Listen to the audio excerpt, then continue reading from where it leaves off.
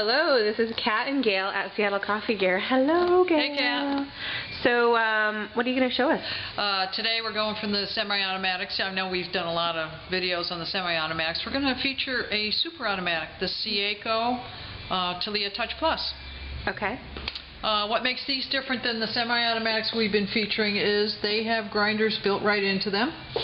So it grinds the coffee. Okay, and what's this here? That's a bypass doser, so if you don't want to use the high-test caffeinated beans in the evening, you want to have a decaf, you put a scoop of pre-ground decaf down in there, pre-ground, I see. and brew from that instead of brewing from the beans. So okay. Bypass. Got it. Cup warmer. This has a touchpad interface, 3 different programmable sizes of coffee. Okay. It has a milk island, which automatically steams the milk. Okay. Works pretty good too. We'll show you that a little bit later. Has the SBS system, which puts more pressure on the extraction or less. Toward the right would be more like a ristretto, gives you more creme on the top. To the left, be more like regular Americano coffee. Okay. We like the ristretto. Yes, we do. Okay. Touchpad, up and down. Roboto arm. Robo goes up and down. These machines give you the tallest clearance for cups of any of them. I think that's about 5 1/4. I'm working off a memory there on that one. I love this. You like it? It's new toy. It's so robotic. Yep. This comes off for cleaning too. Oh, that's nice. That's how you clean it. And can you show us, so this is touchpad programming, so can you show us how you're going to set up for an espresso? You would go to the menu, and you do this in the beginning, and you're probably only going to do it once. Okay. Beverage settings. If I wanted the espresso. Pre-brewing strong. Okay. Temperature high. Aroma strong, that's more grams of coffee going down to be brewed through. And then the coffee volume, just to show you. It's a scale. Nice. Yep. And then you just hit that little save plus and icon. Minus. Yep. When you're all done. That's right. Okay. So, and you can do that for each one of those 3 choices on the touchpad. You just set up what your standard is, and then, you know, when you want to brew in the morning, then you just hit one of those 3. Correct. One of those 3 main icons. Right. Okay. And then steam too. If you hit that one, you can go between steam and hot water. Okay. The steam arm. That's a pretty sturdy steam arm. I like that. I like it too because it swings out so far. Okay, let's take a look at where's the water tank and all that jazz. Water reservoir is over here. It's a 57.5 liter water tank, and you can put in a water filter. Okay. And but it will function without one, correct? Yes. Okay. Yep. And over here on the other side is the dregs box where the old coffee goes, and the drip tray, and this is the brew unit, which comes out for cleaning. Okay. And how often? I rinse that once a week with hot water. No soap? No soap. Okay. And then descale the machine. It'll prompt you to do it on a regular basis, and it depends on how hard your water is. Okay, cool. So before we get into making a coffee here, a little latte, this is the top of the line of the Talea line, correct? That's correct, yeah. Okay.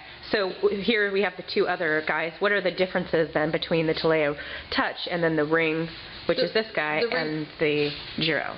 The Ring Plus, it's just the touchpad. This basically has the same programmability, except it doesn't have a touchpad. It's an iPod, like an iPod Ring. See? Got it. It's choosing the different. So it's just an interface. Yep. Change. And you choose the how strong you want it by hitting the beans here. I see. Or pre-ground, which is bypass doser, which it has. Cool.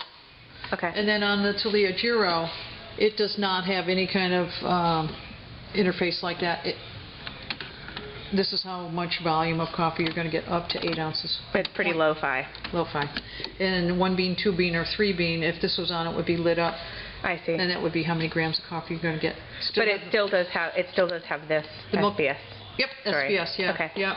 And it has the option of putting the milk island on it.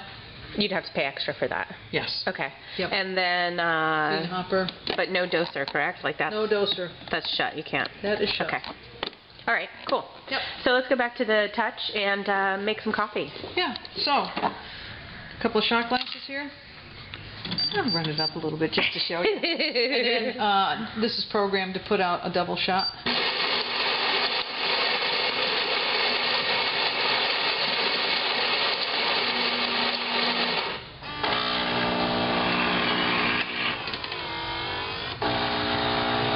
it's doing the grind. Now it's doing the pre-infusion.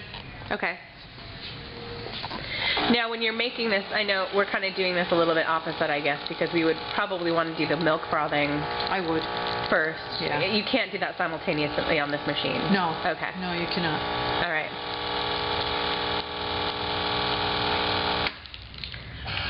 Cool.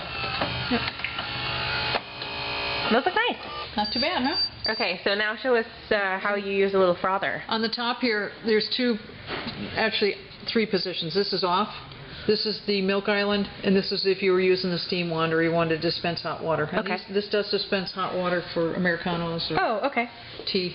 So I'm going to turn this to the milk island. Okay. And now it's... says it's in place. It's going to start steaming. And after it gets going, I don't know if the camera will pick it up. It sends steam up through that arm, and then it comes, the coffee or the milk goes up, steams, and comes back out again.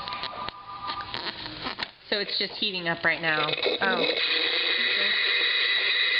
See the stream of milk around the backside there? Oh, yeah. That's how it works. So it's sucking the milk up, and then it's aerating it, and then... Okay. Yeah. And some milks seem to froth up a little bit more than others. Probably fat content. Yeah, for me, it seems like the whole milk seems, or the 2% seems to work better. Oh, interesting. Wow, it's really expanding in there. Yeah, you end up with almost doubling it. So, do you just keep this going for as long as you want it to go, or does it turn off at some point of its own accord? It turns off on its own accord. Okay. And is that something you can... shut it off, too. Okay. Either way. And then, let's see if you can feel a little bit of temperature. Yeah. That's super frothy. Yeah, I'm going to shut it off because I think it's done. Okay.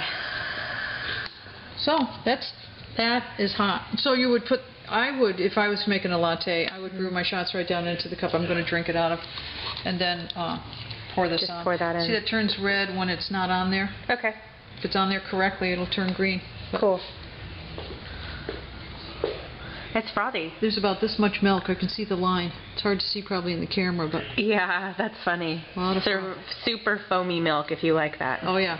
Yep. Okay. Is that all there is to it, Gail? That's pretty much it. And, and after so many times of brewing, it's going to tell you that the dregs box is full. There's the shot we just pulled. Cool.